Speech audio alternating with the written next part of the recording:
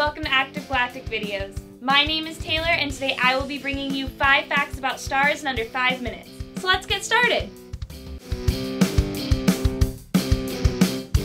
The sun is a star, and that may sound dumb saying it out loud, but a lot of people don't know that.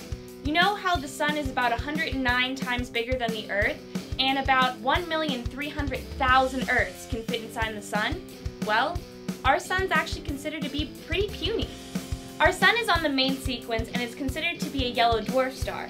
If you don't remember the types of stars in main sequence, you can click over here to our HR diagram song. How do we know if a star is getting closer to us or farther away from us?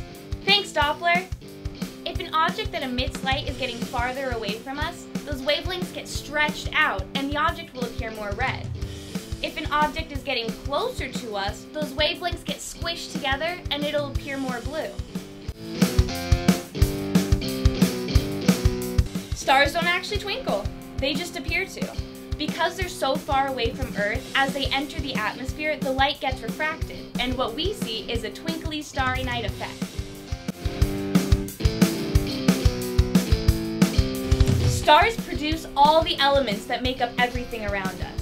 In their cores, they start with hydrogen and helium, fuse them together, and make every other element we know. You know constellations made up of stars like this, and this? Well, those stars probably aren't that close to each other. Stars are actually very much spread out from each other. It's just the angle we see them from down here on Earth that makes them appear to have a pattern with a purpose. Thanks for watching, everybody. Remember to subscribe, check out our other videos, and leave comments for us below. Bye!